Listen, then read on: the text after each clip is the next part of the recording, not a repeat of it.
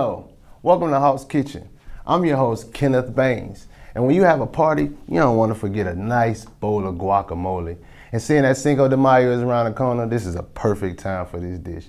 And cooking that perfect dish with us today, we have Nyah Lopez. Thanks for joining us. Thank you for having me, Kenneth. It's a pleasure to be in the Hawk's Kitchen right now. Okay. Well, this is exciting. I'm so happy to be here. Yes, like he was saying, Cinco de Mayo is right around the corner, so I brought 5 simple ingredients to bring a bold flavor to the table. And it's just these 5? Just these 5, all under $10 in the grocery store, so I definitely recommend making something homemade versus store-bought. So, just to dive right in, let's talk about our ingredients. Okay. So, you're going to start with some tomatoes, and then we have some red onion, some lime, some avocados, some special but bold and important ingredients, salt and cilantro. Oh. Alrighty, so to start, I'm going to let you take this tomato and we have to dice that one up. Oh, I'm excited to do this. Alright, so please be careful. Yes, I recommend holding the stem just so it's like something you can have a grip to. Turn it sideways and just begin to dice the best you know. Okay. Perfect. Awesome. Where'd you learn how to slice and dice? I used to cook at Waffle House. Okay, so perfect. You have some kitchen experience? Yes, ma'am. Nice. There we go. I'll take this, get it out of our way. Perfect. So while you're doing that, keep in mind keeping them bunched together so it's easier to dice. Exactly. You've got it. Okay. You don't want nothing too chunky because it's going to mess up the consistency of the guacamole, and that's not what we want. We do want some chunkiness, but nothing where it's like too much flavor of tomato and we don't taste the other things. So you're killing it right now. We hope you guys are remaining safe, taking your time because it is a sharp blade. And just like that, we have our tomato ready. So let's go ahead and dump this into our dish. Okay. Careful. Perfect. Perfect. Okay, we're gonna put this alongside with you. Okay. So you guys might already notice we have a red onion chopped, but you're gonna only want to do half of the red onion because it is a bold flavor and it might be too much if you put too much. So remember, just half the red onion, have that ready. So we have that prepped. Okay. Next, let's move to the lime. All right, so you're gonna just grab 1 lime. That's gonna be the yield for this recipe. Cut it in half. Okay. Perfect. And now I want you to, with the tip of the blade, make an X inside the lime. So when we squeeze it, perfect. So when we squeeze it, it will have a better just flow of juice coming out. It's not being too forced and there won't be too much pulp inside of our dish once it's done. So perfect. We're just gonna go ahead and place that one back in here. We'll come right back to it. I just learned something new. That was new. That was a new one? Perfect. So I want to show you how to do the avocado, and you're going to do the next 2. Okay. So this is the core, the base of the guacamole. Sorry, I'm like flinging this knife around. But yeah, this is what's the most important part. Don't get nothing too mushy, but nothing too hard either. The ripeness of the avocado is what's really important as well. So we have a nice green avocado right here. We're going to want to take out our core first. I usually go for like the end of the blade. Oh, boom. Going right out? Okay. Just like that. Popped right out. And then once that core is out, you're going to want to take it, tip of the blade. Be careful. You don't want to slice through the skin. And you're going to make some slices like that. Oh, wow. Do you eat avocados often? Yeah, I pretty much love. I love when they put it on the toast. Yes, I love avocado toast too. Yeah, maybe that can be the next recipe we make in Hawk's Kitchen. Yeah, I'll be excited to try that one. All right, so after I made some vertical lines, I'm gonna just go down and make some horizontal. And all this do what? What do you mean? Like it make it easier to come out, like when you just easier to mix at the end. Okay. So that's why we're doing that. So I just showed you guys how to slice up that 1 avocado. Come on, Kenneth. Oh, I have full faith in you. Here you go. Be careful with your fingers. To me, it's easier if you hold it exactly and just follow the nut in the middle. Okay. I'll bring you right around. Perfect. Now, yeah. Remember, pop that blade in there. Okay, that works. It's out. It's out. And then this part you do the Yes. slicing. Perfect. You don't want to put too much pressure because if you slice through the skin, it's going to make it difficult to scoop out at the end. Okay. All I get right. what you're saying. You guys, we are making great progress. Everything's looking great. The colors are looking vibrant. That's exactly what you want at a fiesta on Cinco de Mayo. So, and not only is this a Cinco de Mayo fiesta party dish, this could be a party favorite to almost any event or just a nice snack to have during summertime with your choice of a side. So, throw it in some tacos also. It could just be very versatile. So now we have one more avocado. Oh, got one more? Okay. One more avocado. I'll move these ones to the side for you. So what got you into cooking? What got me into cooking? Honestly, I always watched my mom cook, but I never really took notes. So I moved out, and it was one of those things where I had to just learn. So, and also I used to work at a Mexican restaurant, so it kind of gave me some basics, I would call them, on just how to like compare and just connect good flavors or just make good recipes. So, what about you? How long have you been cooking? What got you into it? Just saying I wanted to eat what I wanted to eat, so I just like, let me try it. See if I like it. Yeah. I don't know what they be putting in there, so let me try to put something in there. So at a Cinco de Mayo party, what are you going to first? I'm going to the Food-wise. I'm going to the nachos. The nachos, Off the yes. All right. Okay, so we're gonna just take these out. Now it's gonna get a little messy, you guys, but totally worth the mess. We have a lot of napkins over here, so if we need any, we'll just grab. Okay. So, we're gonna grab our spoon. Perfect, grab that spoon. All right, so I'll do the first one. The spoon's a little large. If you have a smaller one, it might be more easy to scoop it out, but we're gonna work with what we got. Okay. All right, so I'm gonna just go in there. Honestly, this might be like a perfect fit. And I'm gonna scoop. Oh, and instead of throwing this on the cutting board, I'm gonna throw it back in our clear dish. Oh, so that's like a shell. Yes, exactly. I'll do one more, and then Kenneth, you're gonna take over, Mr. Host. Okay. Because we need our audience to see the both of us just tag teaming this amazing dish. Yeah, I'm pretty excited. It's pretty fun right here. Yeah, again, it is a little messy, but it's totally worth it. The flavors are going to be phenomenal towards the end. Okay.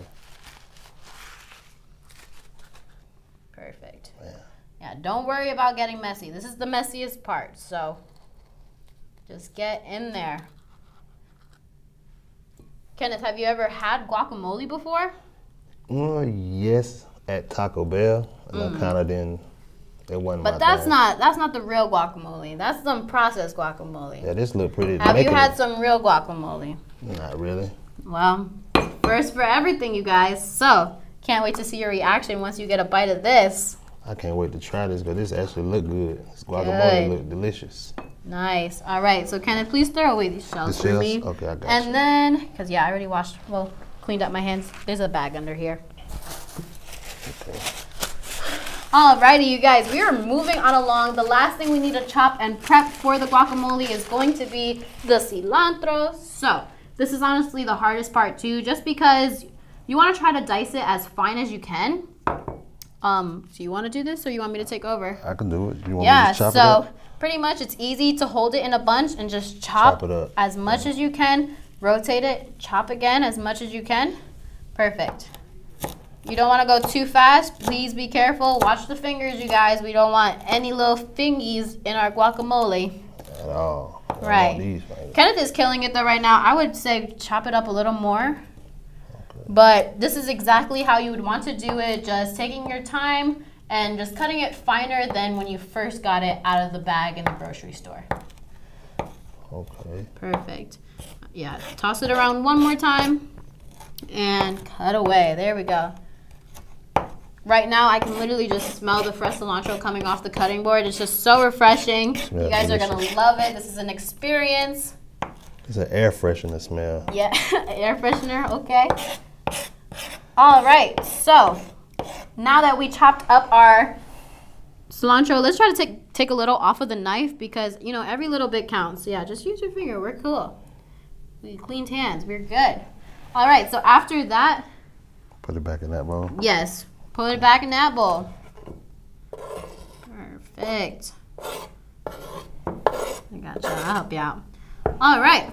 Honestly, that's all we need from this cutting board, you guys. So I'm just going to move it onto the side, get it out of our way. Okay. Ken's cleaning up his hands, and now it's time for the fun part. All right. Big bowl coming to us. And we just mix all this together? We're going to put everything together. So you're going to grab a larger bowl so it's easier to just mix everything and just, you see everything just come together. So for this, it matters, at least to me, the layering. So you always want to put your base, which is our avocado. Yeah, that was my next question. Do you use it a certain order? You Yeah, put it in? I just like to follow a certain order because Okay. it just feels like it blends better. So yeah, and then put our tomatoes in. Don't be afraid of the little tomato juice. That's just even more flavor. So, and then we're gonna add our onion. Again, this might be a little more than half that we cut up, so we're just gonna get a good amount. If anything, that's always good to add. You can't take out, okay. So that's what we're gonna stick with.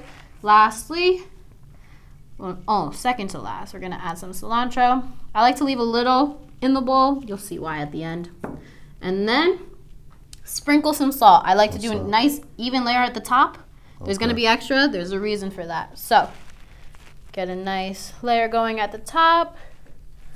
Ooh, might have been a little too much, but hey, that is okay. And lastly, want you to take over on this one, Kenneth. Please add some limes. Just, I put it right there and squeeze.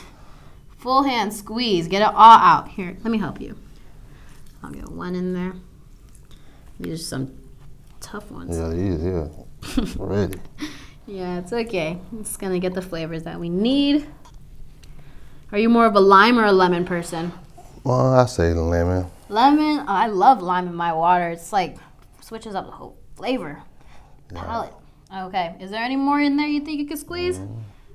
More lime, the better, in my opinion. I'd probably agree with that one.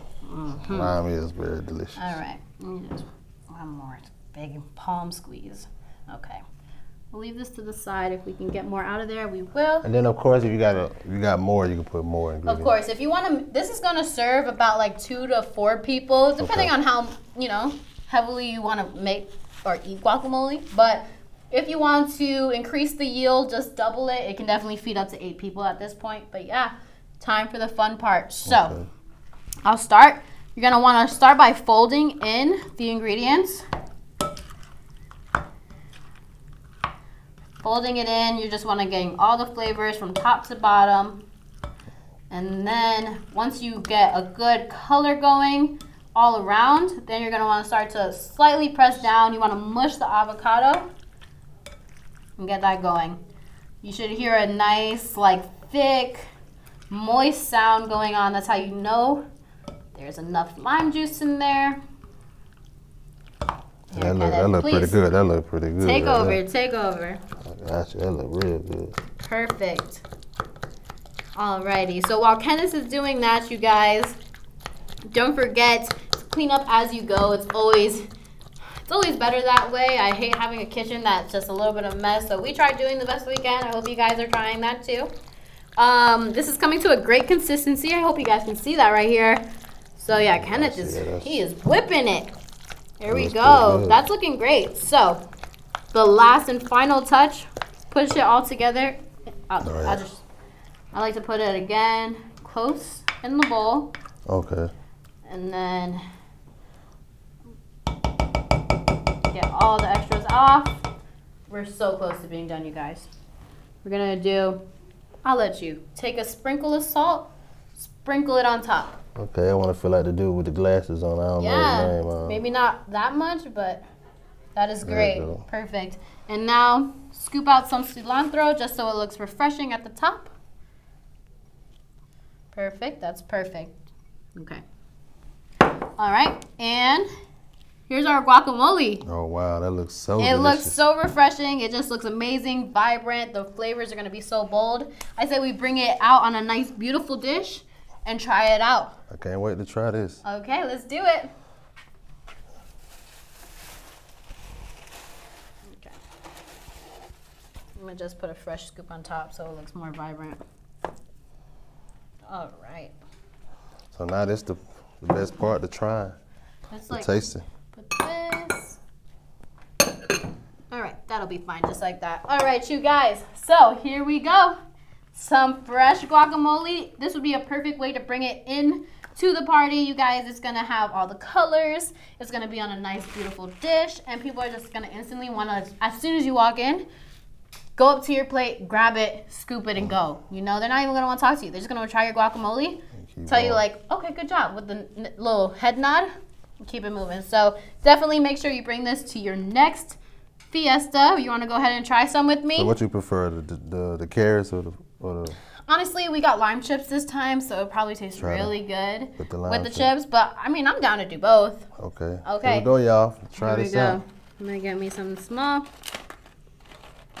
So get a nice, healthy scoop right there. All right, cheers. Okay. All right.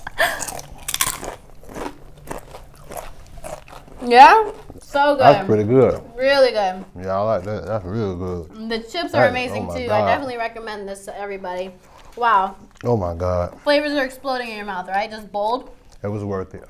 Oh Good. My God. Nice, nice. Thank you, Kenneth. You want to try one with the carrot? Yeah, let me give that a try.